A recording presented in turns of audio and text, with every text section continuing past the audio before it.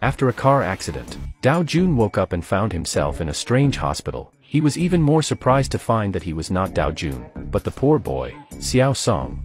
Is the experience of more than 10 years all a dream? Prosecutor Min Young appears. It turns out that she saved Seo Song from the sea. She originally wanted he to testify against Sunyang as a witness, but she accidentally found that he was being chased.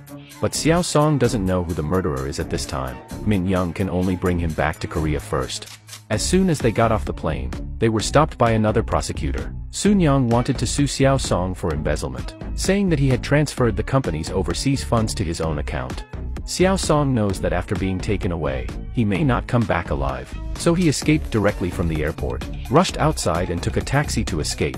He called his brother, but he said there was a strange man in black waiting for him at home. Seo Song knows that this is Sunyang, and he can't go back to home for the time being. Seo Song came to find the finance minister. He clearly followed Song Joon's instructions to get back the secret funds. Why was he bitten and secretly killed instead?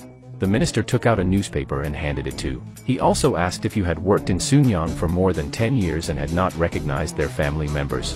Seo Song still doesn't understand. The minister said that Song Joon would inherit Sunyang, but you found out the secret fund at this time. If this matter is published, it will affect Song Joon's inheritance.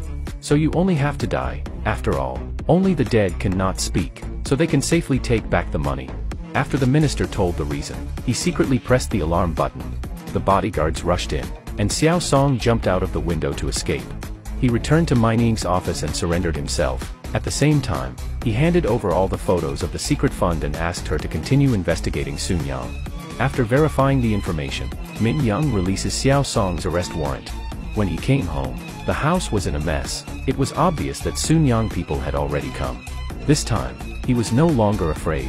Whether he was Do Joo or Seo Song, the final revenge against the Chaebol family was officially launched.